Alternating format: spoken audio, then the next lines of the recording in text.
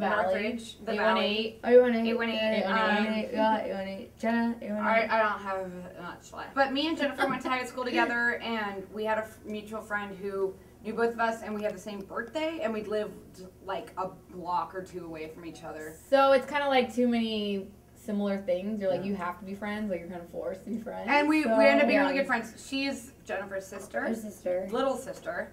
And so we all knew each other. We really wanted to have a name that didn't mean anything at all. I mean, Dead Banana Ladies doesn't really mean anything, but we wanted a name that really meant nothing. Like we made up those words. Because I realized that other people, when they get sick of their band names, it's because it's like it means something to them. You start with the meaning that doesn't mean anything, and you make it create the meaning. You create the meaning for that, so you don't get sick of it. And there were influences in terms of there were certain people who had names that didn't mean anything before that sounded kind of like MIka Miko, that like Nico. History will never write down their names, so we can.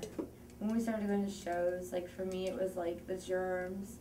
I mean, like I didn't go to a Germ show, but a band I was listening to was like the Germs. I feel like it was super like absent of influences that we actually like knew. Yeah. You know, it was all like historical people. Yeah, no, totally. Yeah. Like I can think on the top of my head is like Germs, like X, and I feel like when we would like read that book, the Germs book, they like everything that happened is exactly where we hung out. Yeah. So we were like, well, this is cool. Like, there was one girl that like flew to the show and wouldn't stop taking pictures with us, like on her cell phone, and like she was like freaking out. And I feel like it was people really in cool. Japan like, are really like not everybody, but they're people really who are into like their music bands are and often very really researching and into music. Yeah. And there's like one band we play with that started out I appreciate. as a MIka we Miko played cover with band. Yeah.